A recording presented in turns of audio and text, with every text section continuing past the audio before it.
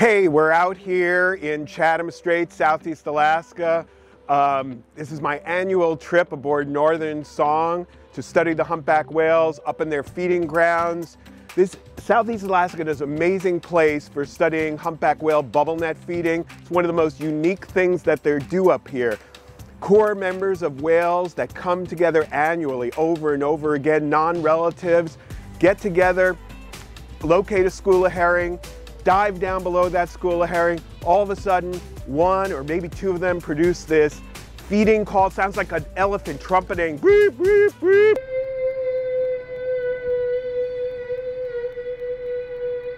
Like that. They dive down, they trumpet. Everybody, it's electric up on the deck. Everybody's waiting. All of a sudden, that sound truncates. The birds start circling overhead. They locate what looks like a bubble ring coming up to the surface. We see the bubble ring, and then all of a sudden it's electric and the whales emerge out, mouths open, herring flying, and they do that over and over again.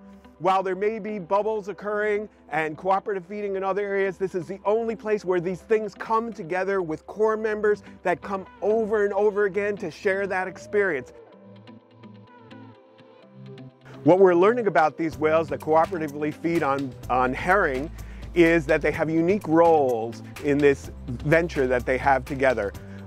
One of them is the one that dives down with the group and produces this feeding call, that trumpeting, beep, beep, beep.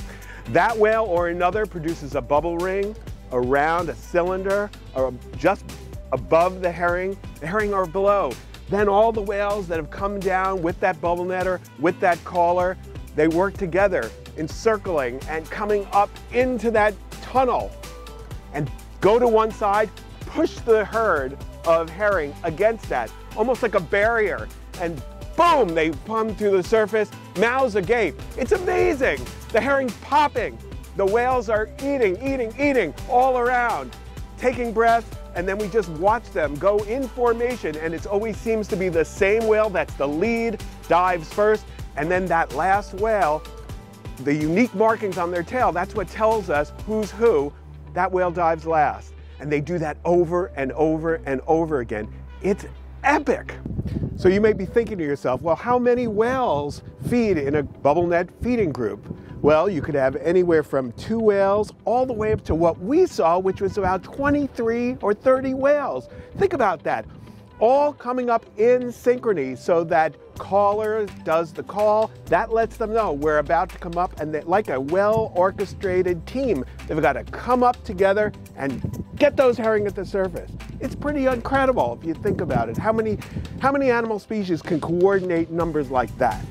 If you enjoyed this video and learning about our research studying cooperative feeding groups and bubble net feeding, you can help us out by donating to our nonprofit organization, the Dolphin Institute.org. We're trying to raise money for a boat, some camera equipment to upgrade, a drone, all sorts of things so that we can do the best research possible both here in Southeast Alaska and where the whales are breeding in Hawaii.